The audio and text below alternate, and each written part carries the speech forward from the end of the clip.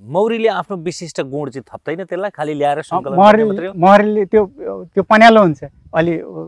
Liquid हुन्छ त्यसलाई ल्याएर मुखभित्र लान्छ मुखभित्र फेरि पेटमा लान्छ फेरि ओकल्छ त्यसलाई फेरि आफ्नो चाकामा राख्छ चाकामा कोषहरू हुन्छ त्यो कोषमा राख्छ कोषमा राखेपछि फेरि हात के अरे प्वाँख चलाएर पखेटा चलाएर त्यसलाई हम्कन्छ उडाउँछ पानी उडाउँछ पानी बाष्पीकरण गर्छ अनि बाक्लो बनाउँछ अनि पाकेपछि फेरि त्यसले टाल्छ त्यसलाई राख्छ त्यस्तो भविष्य खानको लागि आफ्नो लागि बनाउँछ अब हामीहरू चोरेर खान्छौँ त्यो खास त उसले आफ्नो लागि आफ्नो बच्चाहरूका लागि बच्चाहरूको लागि अब जस्तो अब पानी पर्यो भने साउनमा तिनीहरूले मह सङ्कलन गर्न सक्दैन अब हिउँदमा पनि मह सङ्कलन हुँदैन फुल नभएको बेलामा उनी आफ्नो लागि राख्छ तर हामी चाहिँ कस्तो भने दुष्ट प्राणी अर्काको भाग खोसेर खाइदिन्छ अब त्यो मह चाहिँ फेरि संसारको पहिलो गुलियो चिज मह नै हो मान्छेले खाएको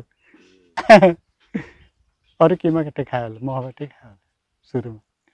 फलफुल खायो कि फलफुल त हो त्यो खास महको रूपमा त्यो एउटा प्रशोधित रूपमा चाहिँ त्यो त एक प्रकारले मह भने त प्रशोधन नै त हो त्यो खालि यसले परागसेचन हुँदै गरेको त्यो फुलको रस पुष्प रस मात्रै ल्याउँछ कि भने त त्यसलाई खाने त्यस पछाडि त्यसलाई ओकल्ने अनि सञ्चित गरेर राख्ने गर्दो रहेछ हैन यो पहिलो पटक थाहा पाइयो अनि त्यो बच्चाहरूको लागि त्यो जुठो पो खाइन्दो रहेछ त मौरीको जुठो ओकलेको यो चाहिँ यो फेरि परागकणहरू पनि लिएर आउँछ त्यो बच्चालाई खुवाउनलाई परागकणहरू पनि अर्को भिन्नै कोठामा राख्छ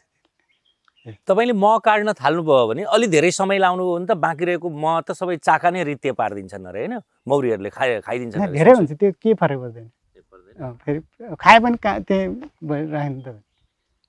तर त्यस्तो पनि सुनेको थिएँ मैले ढिलोमा तपाईले चाका काट्न थाल्नुभयो भने बाँकी रहेको साटसुट भेला भएर खान्छ उनीहरूले अब त्यो आफूले फेरि खान थाल्छ तर त्यसले के फरक पर्दैन कति खान्छ र उनीहरूले त्यसले वर्षौँ महिनौँ लगाएर जम्मा गरेको हुन्छ एकचोटिमा कति थोरै खान्छ फेरि कहीँ जाँदाखेरि चाहिँ तिनीहरूले फेरि आफ्नो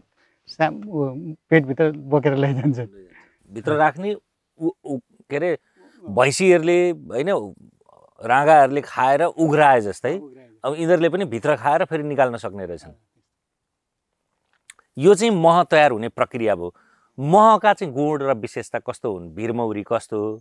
होइन त्यस पछाडि कुन फुलको मह कस्तो कस्ता कस्ता गुणहरू हुन्छन् भिरमौरीहरू चाहिँ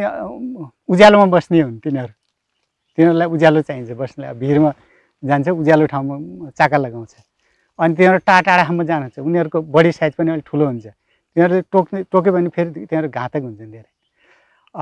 उनीहरूले अब तिनीहरूले गुराँस लाली गुराँस इत्यादि त्यो अनेक फुलहरू ल्याउँछन् त्यही भएर त्यो अलि लाग्छ भने त्यहाँको पहाडको मादक हुन्छ त्यो अब यहाँको यो मौरीहरू यो घरपालुवा मौरीहरू सेरेना मेलेफेराहरू यिनीहरू अँध्यारोमा बस्छ फेरि अँध्यारो खोज्छ अँध्यारो कोठामा बस्छ त्यहाँ चाहिँ चाका बनाउँछ अनि उडेर जान्छ कहाँ फुल छ भनेर यहाँ चाकामा सन्देश दिन्छ तिनीहरूले नाश लगाउँछ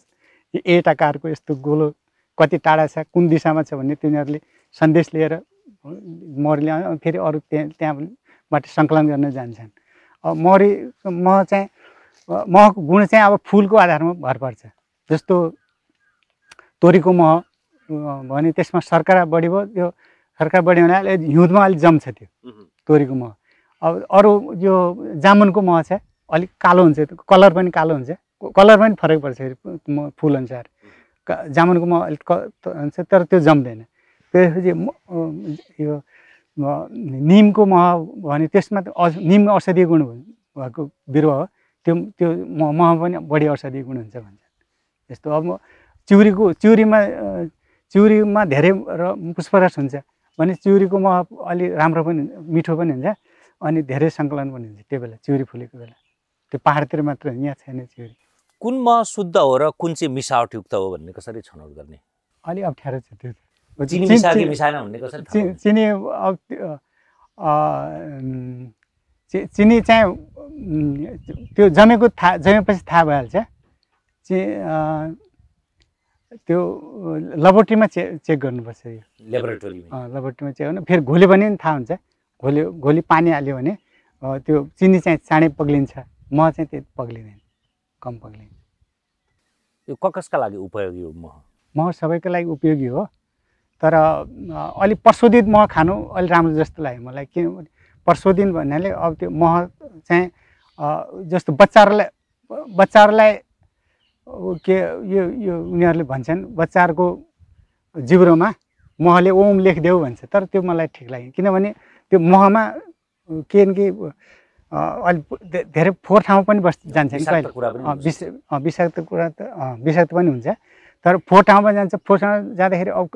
ब्याक्टेरियाहरू त बाँच्दैन महमा, तिनीहरूले अस्मोसिस तरिकाले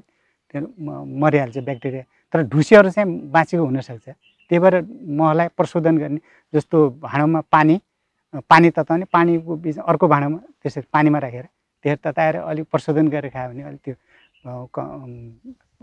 हानिकारक हुँदैन।